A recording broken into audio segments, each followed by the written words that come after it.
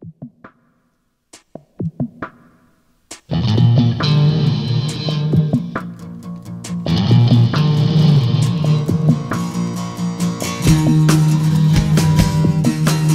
talk.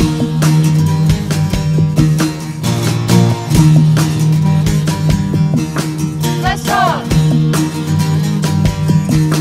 Let's talk.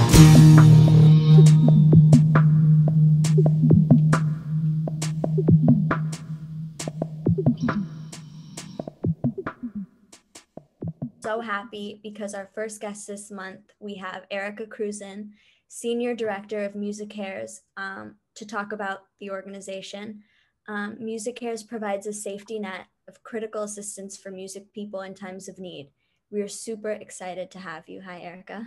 Hi, ladies. I'm so excited to be here, and I'm thrilled to watch what you guys have created and how you're educating the greater public at large on really important issues that we all need to pay attention to.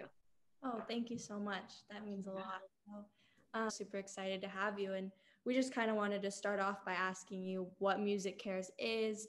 How did the organization come to be? Great question. Well, quite simply, MusiCares, it helps the humans behind the music. And we think of that as because music gives us so much, right? Gives the world so much. We can go back and think about how you can hear any song and kind of remember back to where you were and just how it moved you and how it made you feel. So it gives us so much. So we wanted to create, like you said, a safety net of critical assistance and resources for people, for the music industry when they fall on hard times. And nothing's set up for artists and crew to be able to have that place to lean on when times are tough. So it was founded in 1989 by the Recording Academy, which most of you guys might know is the Grammys, that big show every year. They are the organization that puts that on. And the CEO at that time watched Woody Herman, this jazz great who some of you may know, pass away nearly destitute. And he had seen that happening too many times and called on his music industry colleagues and said, let's do something about it. And they formed what is MusiCares now. And MusiCares, so what we do is we operate programs. We have three main programs. One is our financial assistance program. And that program provides funding for basic living expenses such as car payments, auto insurance, health insurance, medical bills, senior living services, tax issues, legal issues, you name it, right? And then we have a substance abuse program, which a lot of people know us as that solely, but our message is trying to get out that we are essentially almost like, if you want to think of it as the Red Cross of the music industry. Our substance abuse program, we can help people with detox, inpatient and outpatient services, sober living, and then we provide online groups, which really came out of COVID because we had 8 support groups for the touring professionals to, when they hit those big cities, they could hit a meeting to kind of keep in line and if they felt triggered on the road or needed some additional support, they could go to these groups. Well, now that COVID hit, we've moved everything remote and online. So it's really fantastic for those people that now we're no longer have to adhere to the geographical location. People anywhere can hop on those. And there's 8 of them. 5 of them are all addiction recovery groups, and 3 of them are just emotional support groups. So any kind of mental health or relational issues that people want to check in about, that they can. So that's really fantastic. And then we have a disaster relief program. And that really started with Hurricane Katrina. And that disaster relief program covers things like COVID-19, which I'll talk about more later, and the California fires or the Nashville floods and the trend of these natural disasters that we keep seeing. We knew we needed to form a disaster relief program in a sense, which is unfortunate but needed. And what we do is we provide basic gift cards or expenses, when people need to relocate, they need gas, they need food, maybe they need help with utilities, whatever it may be. And we try to be first ones on the ground for our industry. And then lastly is our what we call our healthy essentials workshops and panels and clinics. And these are free to anyone in the industry. And these are all on topics that are we feel are necessary or important to the industry. And this could be on vocal health and hearing, repetitive stress injuries, self-care, mental health, addiction recovery, mindfulness, breath work. We just kind of cover as many of our bases for helping people as we can. And then a new one that we started that I love talking about is Narcan training. And for those that you don't know, Narcan or naloxone is a medication that actually reverses opioid overdose.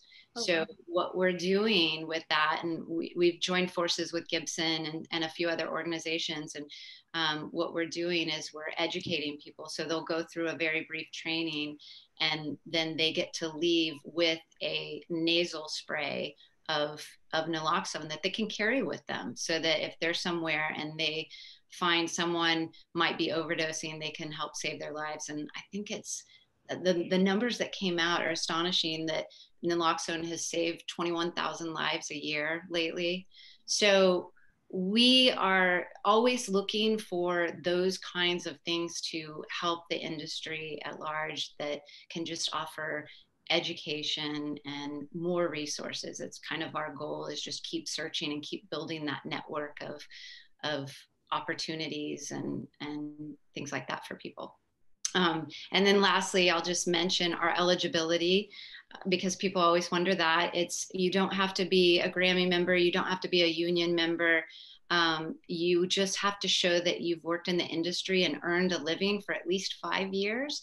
Those don't have to be the last 5 years. They don't have to be consistent either, And so if you can show us documents that you've worked in the industry in some way, not just an artist. You could be a stagehand, a lighting technician, and producer, engineer, or music executive.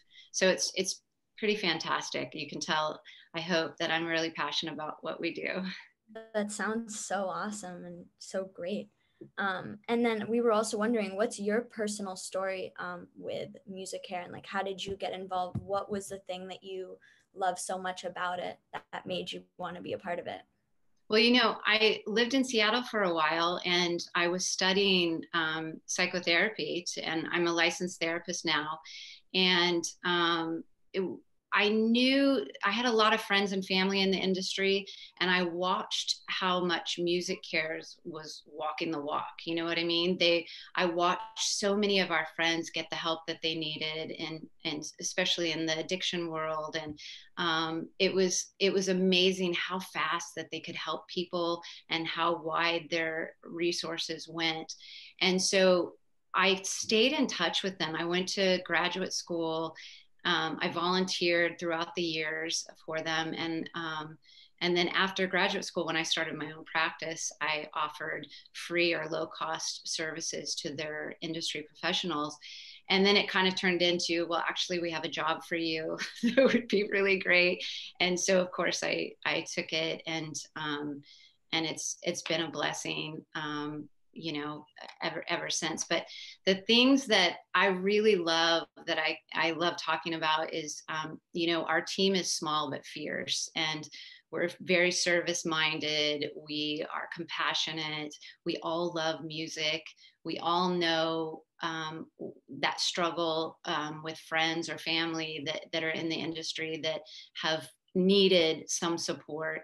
And all of the directors for our health and human services teams are all licensed social workers, counselors, chemical dependency counselors, or therapists. And so people can know when they reach out, they're going to get a proper assessment and get those words, that they need for help, and know that we can get them to the right people and places. And then, we work really hard and diligently to expand our outreach to the underserved and the underrepresented communities. And that means a lot to me.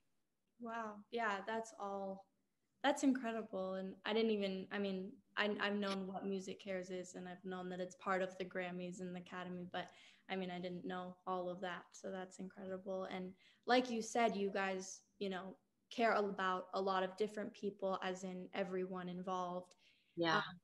And all the issues. And so all of those topics, I guess, are all have the common theme of creating, and more specifically, creating music. Yeah.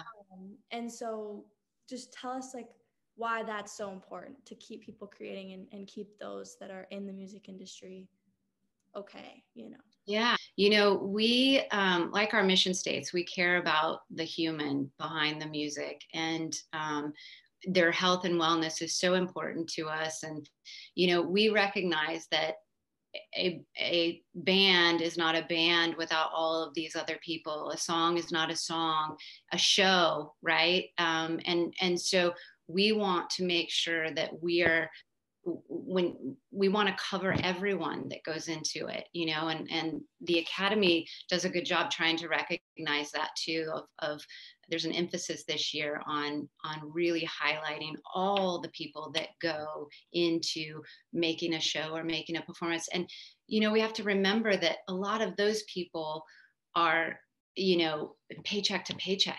There's no 401ks, and there's no savings, for a lot of these people, and they're on show to show or band to band, you know what I mean?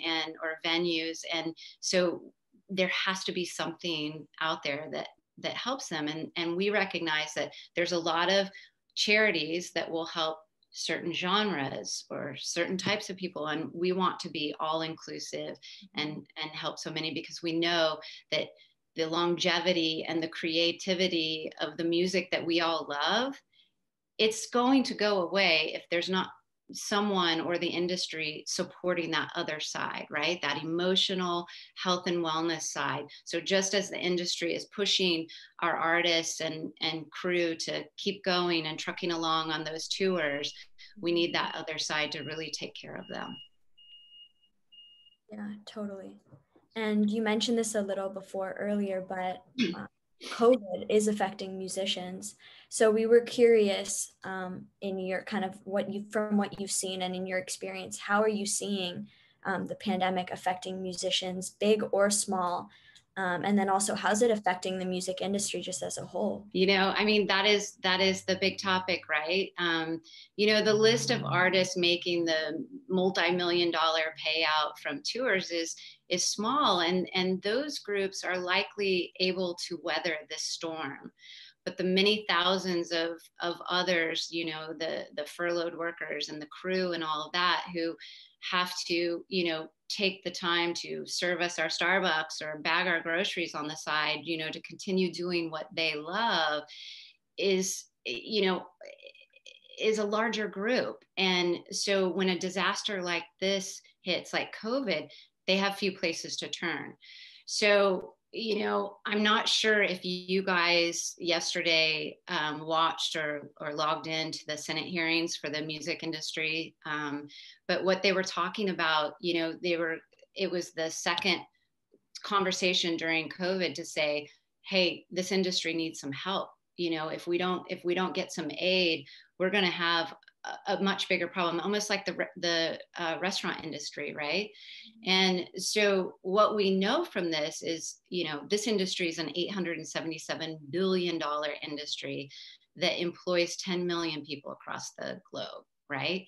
And 90% of independent venues are going to close if they don't start receiving some federal aid.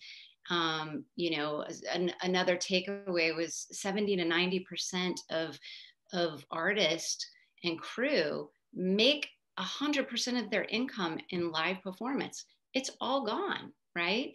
And without the PPP aid that we got in April, I believe, that was used up by June for most people. If we don't receive that again, or this industry doesn't receive that again, we are going to see these close, and it's going to be quite disastrous. And, you know, and I could go on and on about how that not only affects our industry, but the smaller businesses that are supported along with that industry. You know, like if you take a venue, an independent venue, and there's food services, right? There's tons of people around that in the inner cities that are supported by that venue, and tourism and people coming in for shows. So we really need to continue pushing for additional aid. And, you know, the vaccine is one thing, and hopefully that will help, and people will choose to get it, and we'll put some other parameters in place for music touring to come back. But, you know, it's somewhat bleak. Mm-hmm. Yeah, and I think that's right now. And then you know, have you guys had conversations, and what is the plan for when small, you know, things are starting to come back? Because like there's so many possible outcomes from COVID for a lot of struggling musicians right now. But like you said, after, you know, the small venues and the smaller artists and just the, you know, stagehands, everyone, you know, crew. So yeah, like what are some of the possible outcomes for once COVID is settled down, just the backlash from it? Well, it's interesting because as we've gone along, there's been a lot of positive and negatives to COVID, right? For everyone. But with the industry, you know, we've seen people pivot, you know, because they had to. So I've had clients that have called and said they got construction jobs, or one of them became a baker, you know, and started selling cinnamon rolls, and, you know, or they used their skills with production and they moved it to TV and film, you know, because that's still going, and they were able to pivot in that way. You know, some are doing the live streams and podcasts, and they're writing and producing, which I think we're going to get some really amazing music next year. From clients that I've heard that it's, I mean, everyone's doing a record, so we're going to be flooded, which is going to be awesome. But the downside is, you know, we have seen mental health and addiction on the rise, you know, because there isn't the aid and the help, and people can't cope during this time. And so MusiCares has been there to really try and address that with more of those panels I was talking about, more of the education, building our network to be stronger, to catch them, you know, and offer them support. But, you know, things are going to be different, and how that differs, I'm not sure. You know, we're watching all of that, because not everybody's going to get the COVID vaccine. There's a lot of communities that don't want to do it, for good reason, you know, and there are some, and they're going to need the additional aid down the road. But I think there is some hope starting to happen in my talks with managers and agents. They're starting to get excited about rescheduling some of those tours that they had planned for, they're going to do, in the talk is end of summer and fall. And so that's exciting.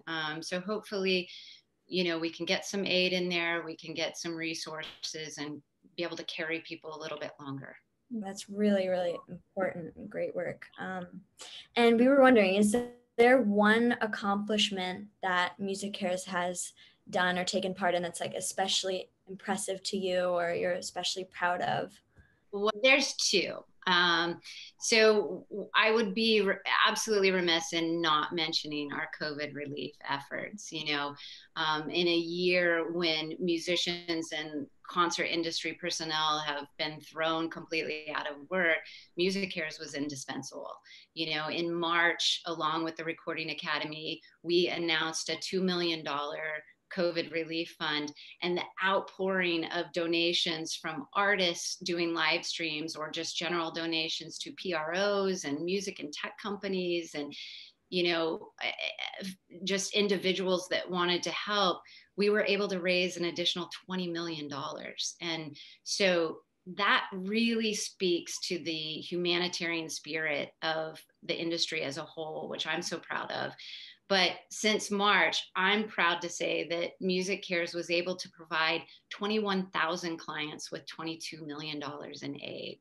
I mean, it's just it's mind-blowing. And if you guys can think about this, in a given year without a disaster, MusiCares will provide roughly $6.5 million to about 7,500 people. So we tripled the numbers what we normally do. And like I said, we're a tiny team. So I'm so proud of our team and the organization and the industry for taking that on and really stepping up, you know, when everything shut down.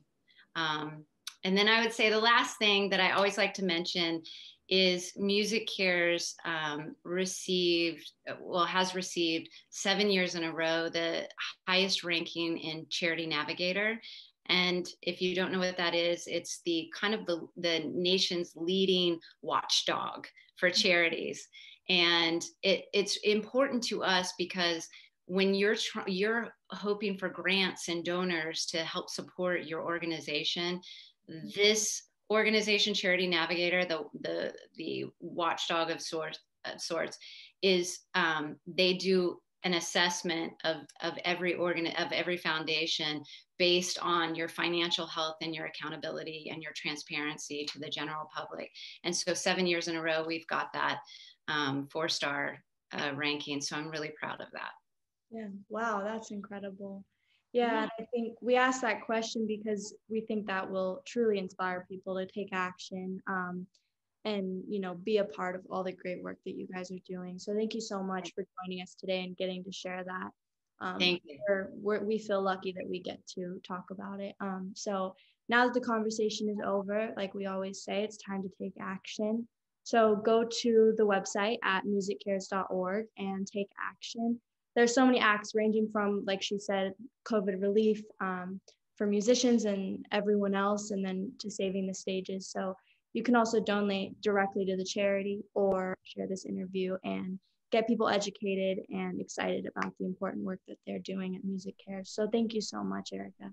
It was so good to talk to you and meet you. And so awesome. I'm so proud of you guys. I hope this is the way that our next generation